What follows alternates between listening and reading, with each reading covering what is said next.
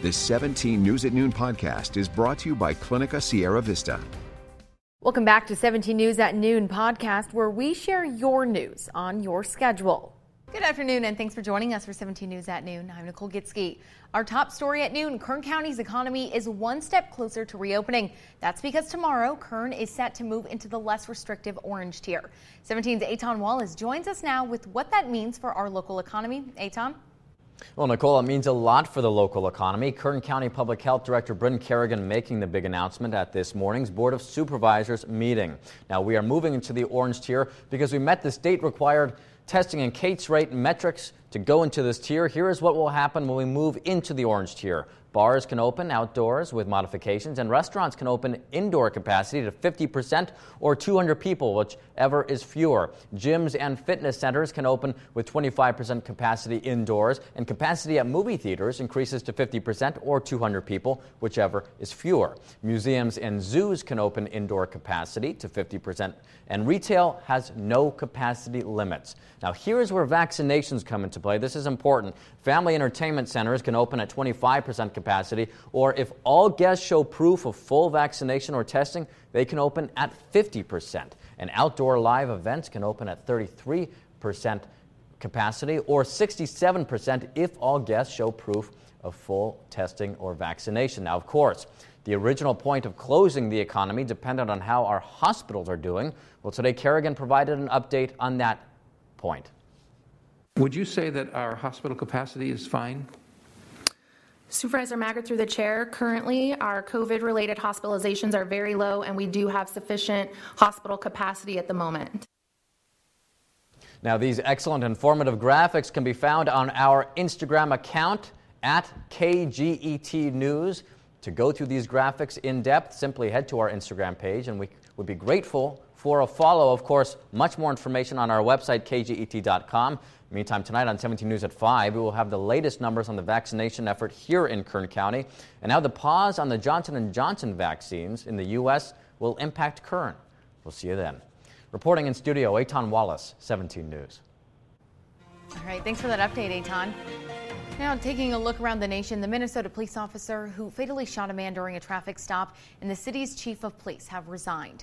Officer Kim Potter and Police Chief Tim Gannon both stepped down 2 days after the death of 20-year-old Dante Wright in Brooklyn Center.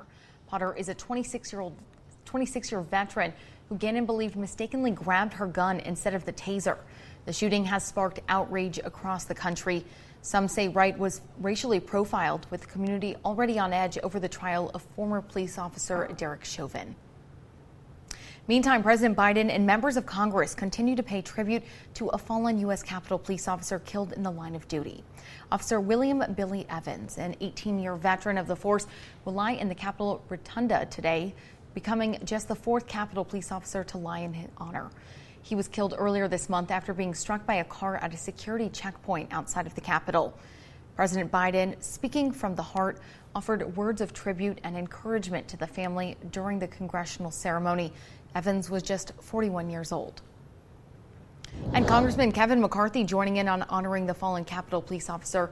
In a statement, he says the violent attack targeted Capitol Police by an unhinged individual is the definition of evil. But because of the heroism of Officer Evans, many lives were saved. You can find more of that statement on our website, kget.com. We'll take a look here at home. The community is honoring the life of a 17-year-old boy who was hit and killed by a train in Northwest Bakersfield. Just before the sun went down last night, at least 100 people gathered near the site of the accident just off of Santa Fe Way, north of Renfro Road. Bakersfield police say the crash happened on the railroad tracks in the same area around 6:30 Sunday evening. Those in attendance fondly remembered the late high school student, referred to as AJ, as a great young man. BNSF Railway investigators are handling the investigation with the help of Bakersfield Police. The cause is still under investigation. Anyone with information is asked to contact BNSF Railway at 1-800-832-5452.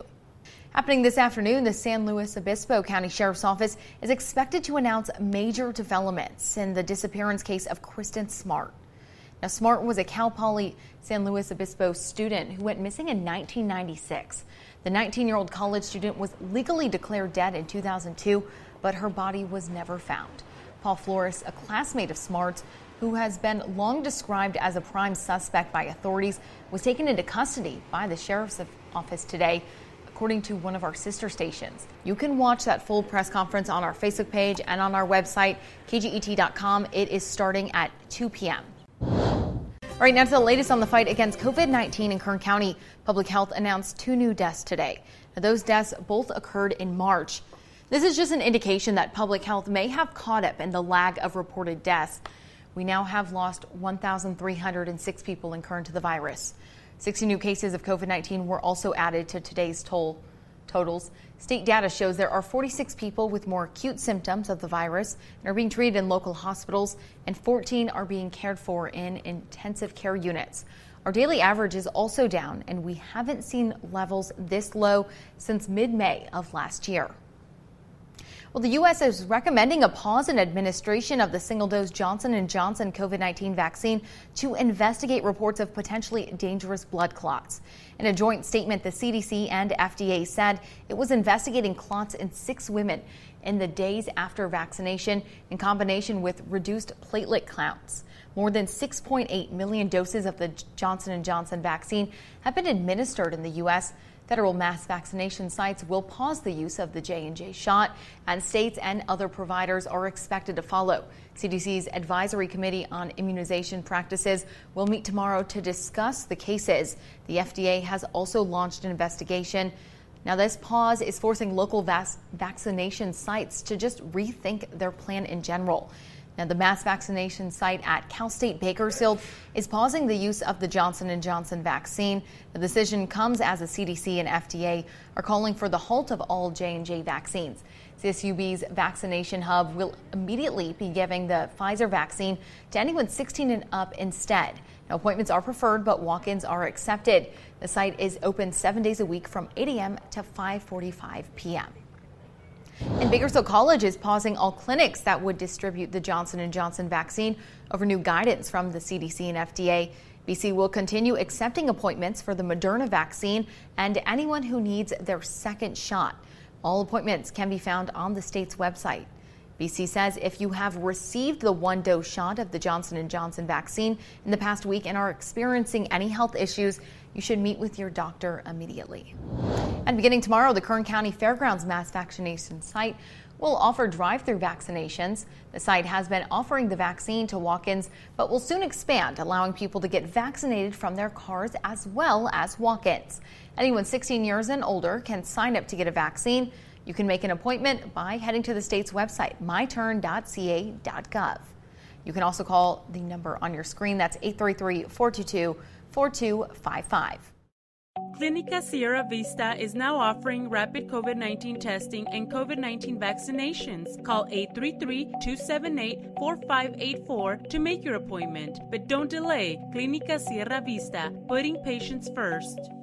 In your 17 Business Watch, Facebook announces that it's working to connect people with information regarding vaccine availability in their state.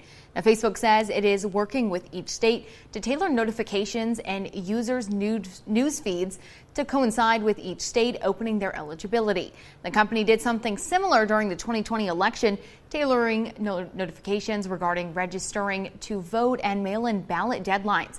Facebook will roll out notifications as states in the U.S. and nations around the world open up vaccinations. The social media giant is also working with state health departments to get people accurate and reliable information. Now, West Virginia reports an increase in registrations for vaccines since Facebook started running the notifications. Facebook is running these notifications in nearly 20 countries, with more coming up. Taking a look around town now, you have a chance to get your children up to date on immunizations this week. Now, Adventist Health is hosting a child immunization clinic in the parking lot of Delano Union School District on Norwalk Street. It's happening until 4:30 p.m. today. Vaccinations are free. Just call ahead to schedule an appointment. That number is 869-6740. And if you missed today's event, don't worry. There's another clinic happening tomorrow at Adventist Health Bakersfield on Chester Avenue. It runs from 1 p.m. to 6 p.m. Well, Adventist Health of Bakersfield is expanding. Now, the hospital has announced ambitious plans for a new campus on Coffee Road just south of Rosedale Highway. It's In its $26 million transaction with World Oil, $16 million of it a donation, Adventis has acquired 50 acres east of Coffee Road, directly across from an undeveloped long doormat Bakersfield Commons to the west. Now, Adventis representatives didn't say whether the new campus will have a specific area of specializations or given a timetable for its completion, but the development could have big implications for Bakersfield Commons, which at 240 acres is one of the largest pieces of undeveloped land under single ownership within the Bakersfield city limits. And coming up tonight, 17's Robert Price will have more on the transaction and its possible ramifications. That's happening at 6 p.m. Well, community members are decorating the fence around Sumner Station in Old Town Kern as a way of showing hope for the future of the building. 17's Robert Price first reported last month that the Union Pacific train station, built more than 130 years ago, is in danger of being demolished. The hub of Bakersfield is urging residents to do their part to support the effort to save the depot by adding flowers or colorful yarn to the fence and signing the petition to save Sumner Station. For more information, you can visit our website, kget.com, and click on the hot link icon. The 17 News at Noon podcast is a production of KGET and Nexstar Media Group. For more on all of the headlines in today's show, head to kget.com.